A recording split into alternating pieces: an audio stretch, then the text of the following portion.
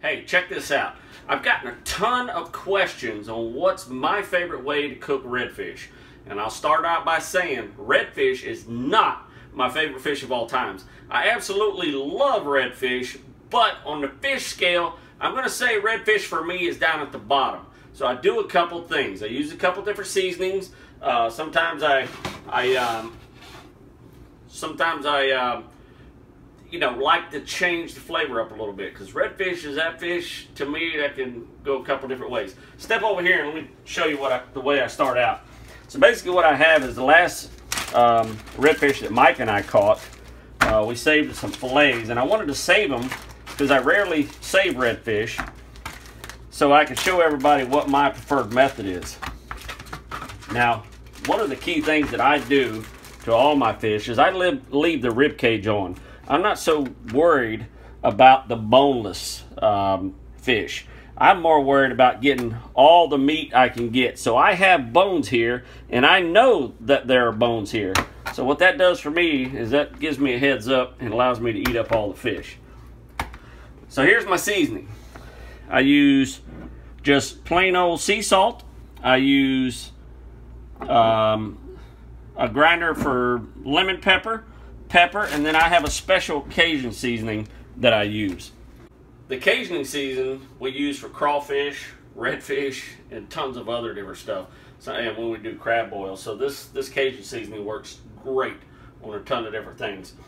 So basically what I'm going to do now is I'm going to season this fish up. I'm going to show you how to do it and some of the key things. And here's one thing you want to remember. Fish has moisture all the way through. If you cook it too long, it'll be real dry in the center. If you don't cook it long enough, remember, when you put your fork in it, it's hard to pull apart. You want a fish that once you put your fork in, the flakes come off nice and easy and nice and smooth. That's perfectly cooked fish. If it's real shredded and real dry, then you kind of overcooked it, and it can actually change the taste of the fish. So let's see if we can get this right. Another key aspect, and I'm going to show you here in a second, is you have to have a hot skillet. And that doesn't, I have an iron skillet, and that's just what I prefer to cook in. I've had it for years. So it doesn't have to be an iron skillet. If it is, great. If it's not, just put it in a skillet anyway. So check this out. Here's where we're going to start. I'm going to start with my Cajun seasoning. I'm going to show you a little secret that I do that it's not really a secret. You should do it anyway. So basically what I do is I put just a touch of olive oil just right on top of the fish, and that helps the seasoning to stick to it. You don't want your seasoning to fall off in your pan, so I'll rub that on. I'll flip my fish over, rub it on there real nice. This is a little bit of the skin. It should have been a fillet a little bit better, but we'll take it as it comes. Flip, flip, oil, pow. It does not matter what kind of oil you use. You can use butter, you can use olive oil, corn, whatever. We don't care. So, now I've got that on there. I'm going to start the first one with the Cajun seasoning. I'm going to put a little bit in my hand here. I'm going to put just a liberal amount on there because we're going to blacken it up. This is going to be the blacken. The real good stuff in my book. If you like Cajun blackened redfish. So we got that on there. Wash my hands here. The next one's just going to be sea salt and pepper. So basically I'm just going to put a little bit of sea salt, some fresh ground pepper. This is absolutely one of my favorite ways. Now I do my trout this way, but the methods that I'm showing you right now is pretty much how I do most of my fish. Let me flip that over. Let's catch the other side. Well, there. Now, I'm going to do the other two, which is my absolute favorite. It's just flat out lemon pepper. This is a lemon pepper and sea salt grinder here. And that's absolutely one of my favorite ways. Regular old sea salt on the whole thing. and a little bit of fresh ground pepper.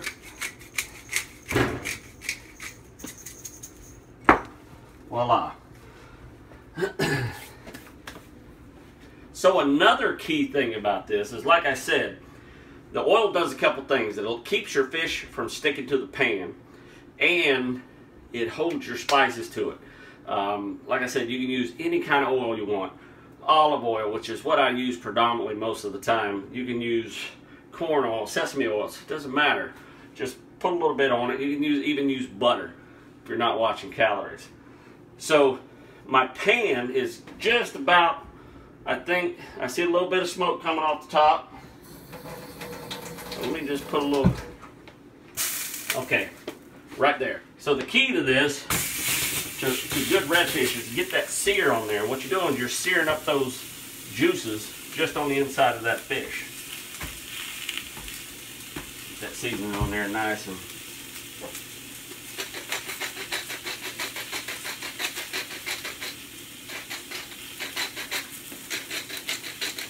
oh man, smell that. That just smells delicious right off the bat. Only got enough room in there for one.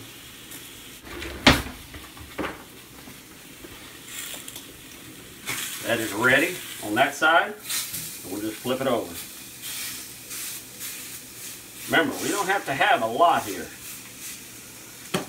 What most people don't remember is that even though you take it out of the pan, the heat is still cooking your meat. Doesn't matter if it's your steak, doesn't matter if it's fish, chicken, it still continues to cook. It's a lot slower, but it is still continuing to cook. So right now I've got that in there. Literally it was 45 seconds, not even a minute on that side. And what you're going to know is there's a lot of smoke. I'm not turning my vent on because then that's all you'll hear is the vent.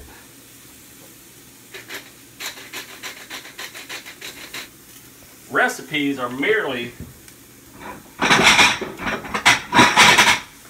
like a formula.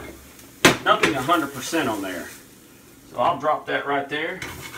A little scrape. We're going to drop the next piece of fish in. Wham. Right there on the hot pan. It's just a base. So basically on a recipe, you're starting out with a base. You're always going to season to taste. That's the key. That's why I'm not saying add a teaspoon of this or a teaspoon of that. So it's just a matter of just doing it to taste. So we got the first piece of fish off over there. Cooking the second one now, and we'll just cook through. We'll just keep cooking until we're all done with these and you get to see how they are. So this is what I'm talking about. I'm going to give you a little test of what I mean. See how it's kind of flaking there. So basically what you want is just that, see how it comes off nice and flaky, nice and smooth. Delicious.